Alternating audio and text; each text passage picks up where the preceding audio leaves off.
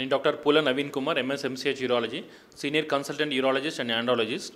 ఈరోజు ముఖ్యంగా మన ప్రోస్టేట్ ప్రాబ్లమ్స్లో మనకి ఎటువంటి సిమ్టమ్స్ ఉంటాయి, సో దానివల్ల వచ్చే అనర్థాలు ఏంటి, తర్వాత దానికి అవైలబుల్ ఉన్నటువంటి ట్రీట్మెంట్ గురించి చెప్తాను. మనకి ప్రోస్టేట్ గ్లాండ్ అనేది మనకి మెయిల్లో అందరికీ మనకి పుట్టుకతోనే ఉంటుంది. అంటే ప్రోస్టేట్ గ్లాండ్ అనేది యూరినరీ ప్యాసేజ్లో బ్లాడర్ నుంచి మనకి యూరినరీ ప్యాసేజ్ యురత్రా జంక్షన్ దగ్గర ఉంటుంది ప్రోస్టేట్ గ్లాండ్ అనేది. సో మనకి 40 years తర్వాత ఏజ్తోని అనేది అది మనకి ఎన్లార్జ్మెంట్ అవుతుందండి, దాన్ని ప్రోస్టేట్ ఎన్లార్జ్మెంట్ అంటారు. సో మనకి 90% ఆఫ్ ద పేషెంట్స్లో మన ఏజ్ రిలేటెడ్ ప్రోస్టేట్ ఎన్లార్జ్మెంట్ ఉంటుంది. ఒక 10% ఆఫ్ ద పేషెంట్స్లో మాత్రం ప్రోస్టేట్ క్యాన్సర్ వల్ల మనకు ప్రోస్టేట్ ఎన్లార్జ్మెంట్ ఉంటుందండి. ఈ ఏజ్ రిలేటెడ్ ప్రోస్టేట్ ఎన్లార్జ్మెంట్ వల్ల మనకు 40 నుంచి స్లోగా మనం 50 years రీచ్ అయ్యారు, స్లోగా అది ఎన్లార్జ్ అయిపోయి యూరినరీ ప్యాసేజ్ మన యురత్రాన్ అనేది కంప్రెస్ చేస్తుంది బయట ఎక్స్టర్నల్గా. కంప్రెస్ చేయడం వల్ల మనకి యూరినరీ ఫ్లో అనేది తగ్గుతుందండి. యూరినరీ ఫ్లో అనేది మనకు ముందున్న ఫ్లో లాగా రాకుండా కొంచెం ఫ్లో అనేది తగ్గడము, మళ్ళీ ఫ్రీక్వెంట్గా యూరిన్ అనేది ఎక్కువసార్లు రావడము, అసలు రాత్రిపూటగా ముఖ్యంగా ఏంటంటే రాత్రిపూట ఎక్కువ వస్తుంది. స్టార్టింగ్లో రాత్రిపూట ఎక్కువ వచ్చేసి మనకి స్లీప్ అనేది డిస్టర్బ్ చేయడం జరుగుతుంది. దాంతోపాటు కొంతమందికి ఇంటరప్టెడ్ ఫ్లో అంటే ఫ్లో మంచిగా వచ్చి మళ్ళీ సడన్గా ఆగడము, మళ్ళీ రావడము, ఇట్లా ఇంటరప్టెడ్ ఫ్లో ఒకటి ఉంటుంది. కొంతమందిలో అర్జెన్సీ ఉంటుంది, యూరినరీ అర్జెన్సీ అంటే ఒక్కసారి సెన్సేషన్ వచ్చినాక వాళ్ళు హోల్డ్ చేసుకోలేరు, అర్జెంటుగా మనకి మళ్ళీ బాత్రూమ్కి వెళ్ళాల్సి వస్తుంది. సో యూరినరీ అర్జెన్సీ అనేది కొంతమందిలో ఉంటుంది. కొంతమందిలో యూరిన్లో మన రక్తం రావడం కూడా జరుగుతూ ఉంది. కొంతమంది సడన్గా యూరిన్ అనేది టోటల్గా బంద్ అవుతూ ఉంటుంది, యూరినరీ రిటెన్షన్ అంటారు. అదే మన కొంతమంది పేషెంట్స్లో జరుగుతూ ఉంటుంది. సో ఇలాంటి సిమ్టమ్స్ ఉన్న వాళ్ళల్లో ఏంటి మనకు ప్రోస్టేట్ ఎన్లార్జ్మెంట్ అనేది ఉంటుంది. సో మనకి ఏంటంటే ఇలాంటి సిమ్టమ్స్ ఉన్న వాళ్ళందరూ డాక్టర్ని కన్సల్ట్ చేసేసి మనకు అల్ట్రాసౌండ్ స్కాన్ అనేది బేసిక్ స్కాన్ ఉంటుంది, దాని ద్వారా మనకు ప్రోస్టేట్ ఎన్లార్జ్మెంట్ ఏమైనా ఉందా, తర్వాత మనకి డాక్టర్ ఎగ్జామినేషన్ చేస్తుంటే డిజిటల్ రెక్టల్ ఎగ్జామినేషన్, దాని ద్వారా ప్రోస్టేట్లో ఏమైనా నాడ్యూల్స్ అనేవి ఉన్నాయి, నోట్స్ ఏమైనా ఉన్నాయి, నాడ్యూల్స్ అనేవి ఏమైనా ఉన్నాయో చూస్తాము.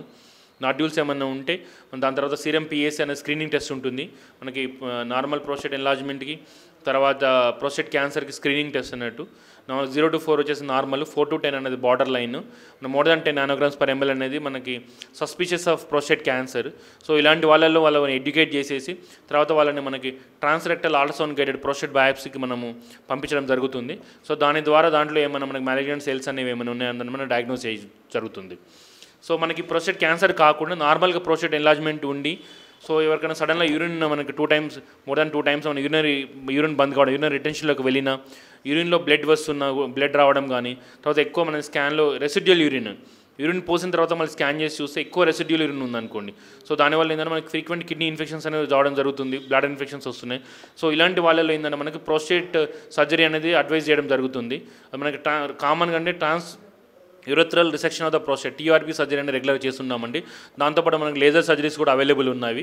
సో మనకి పేషెంట్ సిమ్టమ్స్ని బట్టి, ఆ సిమ్టమ్స్ డ్యూరేషన్ని బట్టి, రెసిడ్యువల్ యూరిన్ ఎంత ఉంది మనకు బ్లాడర్లో రెసిడ్యువల్ యూరిన్ పోసిన తర్వాత ఈ సిమ్టమ్స్ని బట్టి మన సర్జరీ అవసరమా లేదా, మెడికల్ మేనేజ్మెంట్ పెట్టడం అనేది జరుగుతుంది పేషెంట్స్కి. సో చాలామందికి మన grade 1 100% of the patients grade 1లో ఉన్న వాళ్ళకి, 50% of the grade 2 prostate enlargement ఉన్న వాళ్ళకి ఏంటంటే మనకి మెడికల్ మేనేజ్మెంట్ ద్వారా మనకి ట్రీట్మెంట్ చేయడం జరుగుతుంది. మనకి గ్రేడ్ 3 ఉన్న వాళ్ళకి యూరిన్లో బ్లడ్ రావడము, యూరిన్ సడన్గా రిటెన్షన్లోకి వెళ్ళిపోవడము, ఇలాంటి సిమ్టమ్స్ ఉన్న వాళ్ళలో మాత్రం మన సర్జరీని అడ్వైజ్ చేయడం జరుగుతుంది. ఇప్పుడు సర్జరీ కూడా మనకు ఓపెన్ సర్జరీ కాకుండా మన యూరినరీ ప్యాసేజ్ ద్వారా వెళ్ళి ట్రాన్స్యూరల్ resection of the prostate surgery, laser surgery మనకి అవైలబుల్ ఉన్నవి. ఇప్పుడు మన Ritwik kidney centre and Andro care ద్వారా మన వనజా హాస్పిటల్ అసోసియేషన్తో ఏంటంటే మనం అతి తక్కువ ఖర్చుతో మనం అనేది సర్జరీస్ అండ్ ప్రోస్టేట్ సర్జరీ చేస్తున్నాము. ఇప్పుడు మన క్లినిక్ ద్వారా ఆల్మోస్ట్ మనకి ఒక 200 to 300 ప్రోస్టేట్ పేషెంట్స్కి మనం సర్జరీస్ చేయడం జరిగింది. సో అందరూ ఏం కాంప్లికేషన్స్ లేకుండా అందరూ హ్యాపీగానే ఉన్నారు. సో వాళ్ళని కూడా రెగ్యులర్గా ఫాలోఅప్ చేస్తున్నాం. ఆల్మోస్ట్ మనం 2012 నుంచి సర్జరీస్ చేసాము.